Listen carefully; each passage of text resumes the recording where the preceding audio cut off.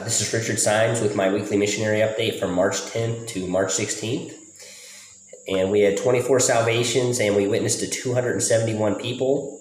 I moved my family from Rwanda to Uganda. And I was in Rwanda about half of the week and Uganda for the second half. And it was a long bus ride from Rwanda. And we didn't even find our rental Airbnb the first night, but we finally made it. So praise God for that. Kenton and I went soul winning on the campus of an international university, and I gave the gospel to probably my most diverse audience yet. I gave the gospel to a Catholic, a Protestant, a Hindu, a Muslim, and a Pentecostal. And the Muslim and the Hindu were the ones that were actually paying the most attention.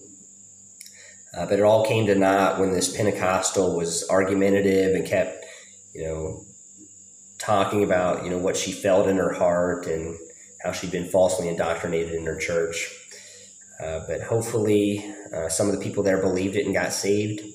I can tell Pentecostalism is going to be the major battle here, the major false religion that we're going to have contention with.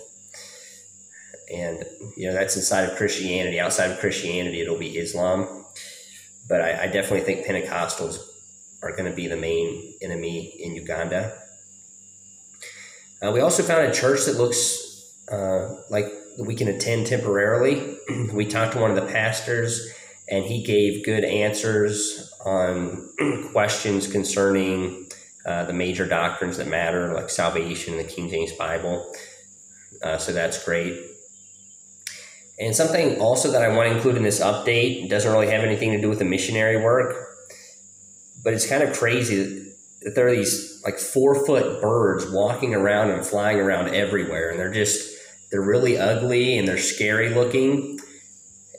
I mean, they're really everywhere. We counted 10 of them in the top of this tree right outside of our rental house, but they're massive. And I mean, I'm going to make extra care with my daughter just to make sure that she doesn't get swooped down by one of these things.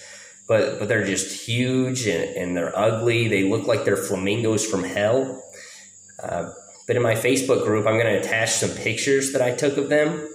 And I'm also going to attach a picture from Google that's more close up and you can see more details. But God bless everyone. Until next week. Thank you.